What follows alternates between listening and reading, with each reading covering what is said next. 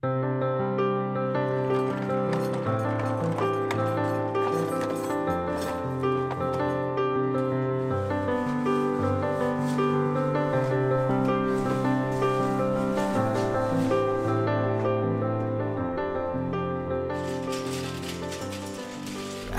is just one section of the Calvert Trust, and you've got many different departments, and if we don't all pull together, then it's not going to work. And yes, we are a big team together.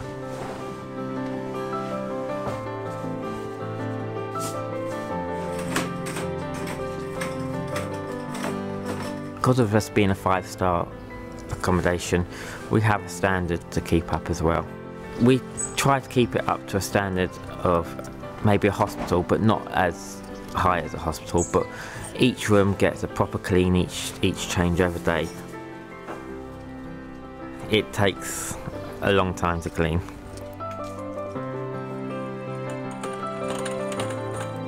When I first arrived, I was like, oh, didn't know whether this was the right environment for me, but I realised that actually we're all the same. We're all humans. We've all got a life. We've all got feelings. We've all got emotions, and it's not changed my life because I've always had a open mind to people with disabilities.